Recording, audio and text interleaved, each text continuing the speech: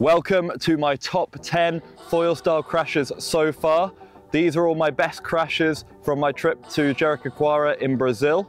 For anyone that doesn't know what Foilstyle is, it's freestyle windsurfing but on a hydrofoil.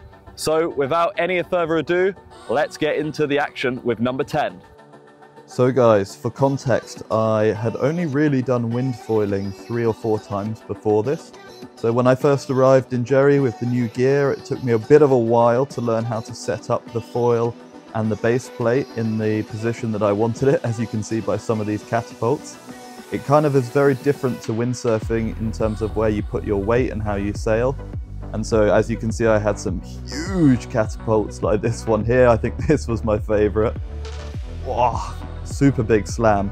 But yeah, it all comes down to where you put your mast track and your foil in the board, and we got there eventually. And at number 9, we had to learn how to turn around. I'd done wind foiling, as I said, but I'd never really learned how to jibe. I just kind of learned how to get up on the foil. So learning to turn around actually proved to be a lot harder than I thought it would. It actually took me 5 or 6 sessions to really start consistently jibing. But as you can see here, I eventually managed to get the jibes pretty clean, which only led to more freestyle later on.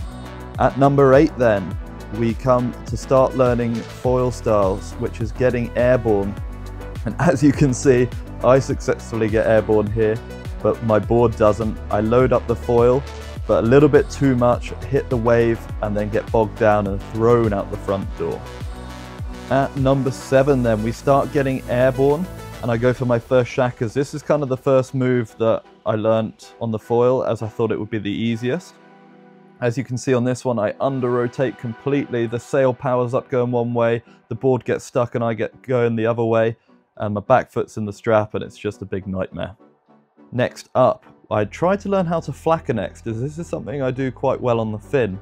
But as you can see on this attempt, it's quite scary because you've got to lean forwards while you're popping the foil, which is quite scary. My front foot comes out the foot straps, you lose all control, and then from there you're just hoping and praying, and the slam wasn't too bad, thankfully. Moving on then into the top 5, now things getting tasty. I started getting really confident with the shacker, and as you can see, I got a little bit too overconfident on some of these, as I learnt to really over-rotate and go into an air shacker.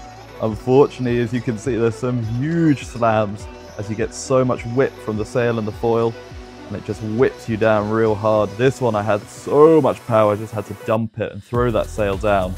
Really brutal crashes there. At number 4 then, everyone in Fiesta at the last Freestyle Pro Tour event was doing Pascos, and that was scoring super high, so that was right at the top of my agenda.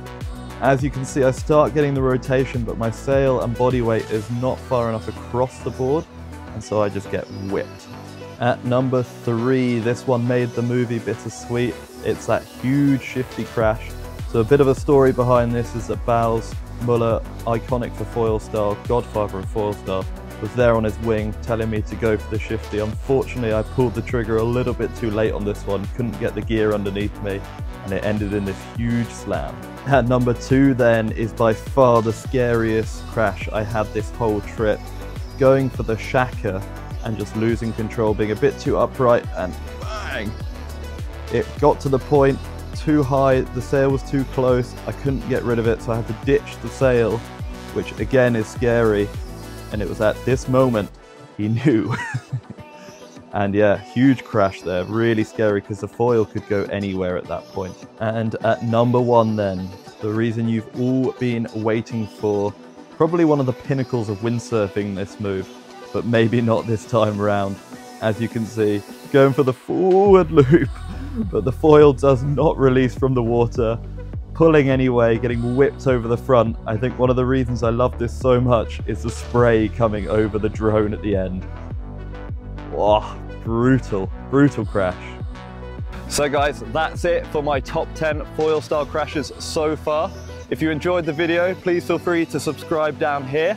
And if you want to see the full film that we were filming for this project, then click over here. You can watch Bittersweet, the full 20-minute film. Thanks so much for watching. I'm excited to get to Tarifa next week, where I'm going to be jumping back on the Foilstyle gear. So stay tuned to all the action, and I'll catch you in the next one.